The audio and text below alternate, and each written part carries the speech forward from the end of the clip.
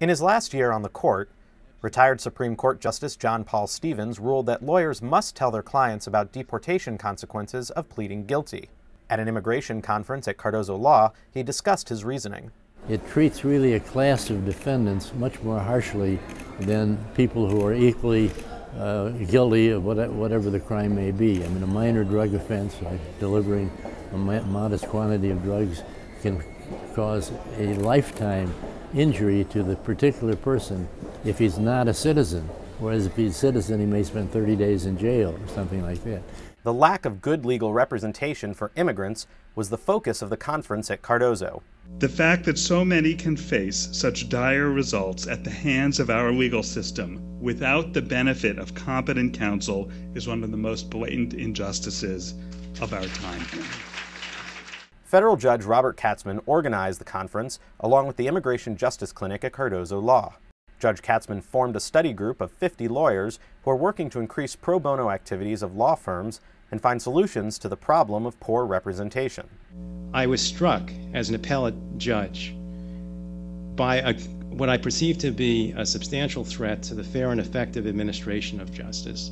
Judge Katzmann's task force issued a report at the conference saying that 60% of detained immigrants in New York City do not have lawyers. There's such a huge disconnect between the reality that immigrant communities are facing and the response that our nation has produced. The Catherine O. Greenberg Immigration Justice Clinic at Cardozo Law has provided support for clients as well as becoming a major advocate for government policies that respect the rights of non-citizens.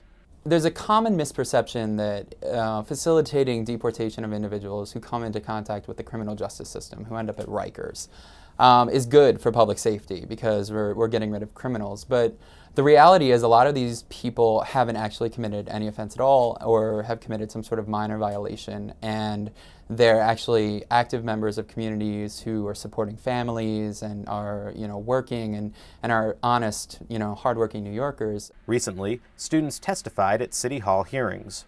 DOC is wrong in their interpretation of the legal requirement here, and you do not even have to take our word for it, you can take ICE's word for it. There is no legal obligation for the New York City Department of Corrections to honor ICE detainers. Justice Stevens commended the Cardozo Clinic and others for pro bono work helping immigrants. He also called on Congress to revise immigration laws.